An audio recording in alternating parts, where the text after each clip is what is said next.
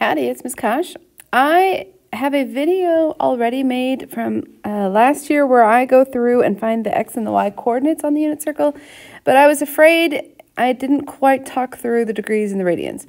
So let's do that right now, and then I'll link the second video that I already have. This got a little distorted when I copied and pasted it into here. I'm sorry. It should be a nice circle and not this oval shape I'm looking at, but whatever. Okay, so what we always do is we always start, we work through our quadrants in order. So like we start in quadrant 1, then it's quadrant 2, then quadrant 3, and then quadrant 4. So when we're doing our angles around the circle, we go in the direct, or we go in that correct order. So this first one is 0 degrees.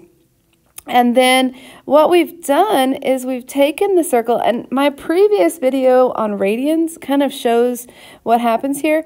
But we've done, let me see if I can draw straight lines. Okay, so for part of it, we've taken the circle and divided it into, okay, I can't, wow, that looks terrible. We've divided that into 8 chunks. Okay, and so my 360 degrees needs to get divided into 8 chunks. I don't know why I wrote the 0.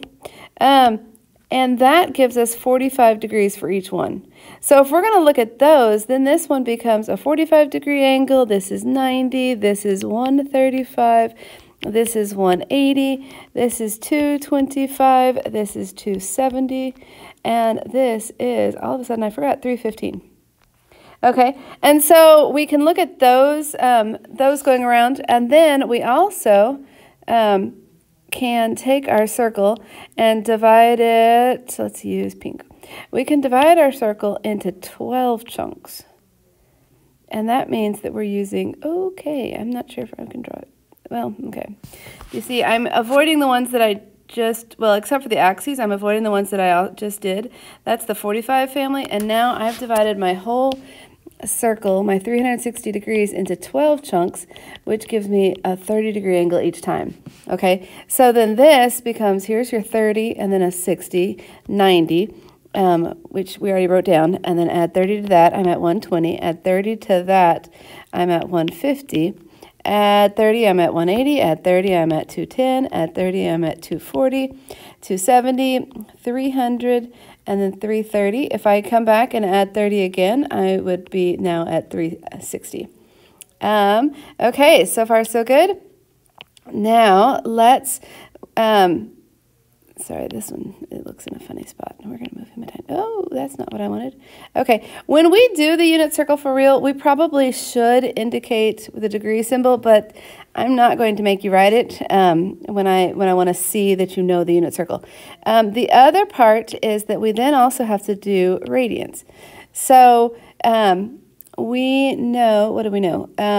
Once again, this is 0 radians, and then we've got the pi over 6 family. So 1 pi over 6, 2 pi over 6 reduces to pi over 3, 3 pi over 6 reduces to pi over 2, 4 pi over 6 reduces to 2 pi over 3, 5 pi over 6, 6 pi over 6 reduces to pi, 7 pi over 6, 8 pi over 6 reduces to 4 pi over 3, 9 pi over 6 reduces to 3 pi over 2, 9 after 9 comes 10, 10 pi over 6 reduces to 5 pi over 3, 11 pi over 6, and then when I get back, 12 pi over 6 reduces to 2 pi. Okay, so you have 2 different ways to describe that. Then we also have the 45, or the pi over 4 family. I think I did a good job of explaining this in the radians video. So hopefully you watched that previous video. I'm just trying to bridge these 2 concepts together. So I think it was close to good what I already had, but I thought maybe we needed a little bit more in the middle. Okay, so then this becomes 1 pi over 4, 2 pi over 4 reduces to pi over 2, 3 pi over 4, 4 pi over 4 reduces to pi, 5 pi over 4, 6 pi over 4 reduces to 3 pi over 2, 7 pi over 4, and then we're back to 8 pi over 4, which reduces to 2 pi. Okay, so this is how we know our degrees and our radians all the way around the unit circle, and you just have to know it. So practice, practice, practice. If you were in my classroom this year, we would do a unit circle race in all 6 of my classes, all 3 of my courses. It's really important that you know these degrees, these radians, and the x-coordinate and the y-coordinate.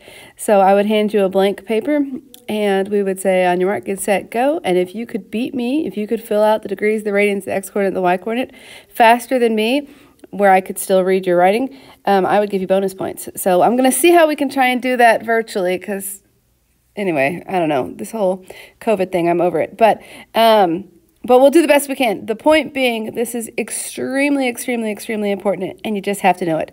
So practice it, write it out, make sure you've got it. You need to know it as well as you know your ABCs. Okay, go practice.